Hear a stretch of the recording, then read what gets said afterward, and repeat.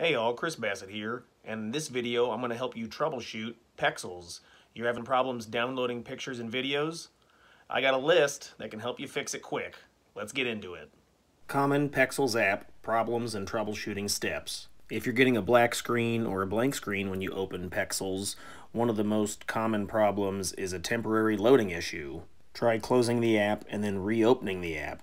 That may help it work normally. You can also hard reboot the phone by turning it off and then back on. Finally, delete the app and reinstall the app. In rare cases when the reinstallation doesn't work, try installing an older version of the app. The Pexels app has a loading error, server error, connection error, or screen freeze.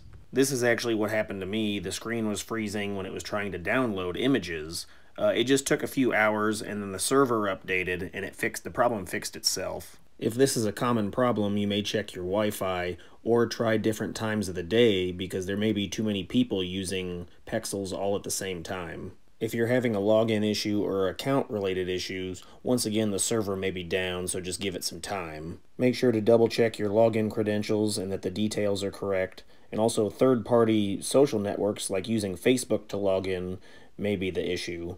A few other reasons the Pexel app may not be working is, your Wi-Fi or mobile data may be an issue, so make sure you paid your phone bill, and then if you don't have enough storage space in your memory. I've actually run into that a couple times where I deleted something and then had to actually go through and empty the trash can to completely delete it. If you need to slow down the video or pause it at any time to read the text, please do so.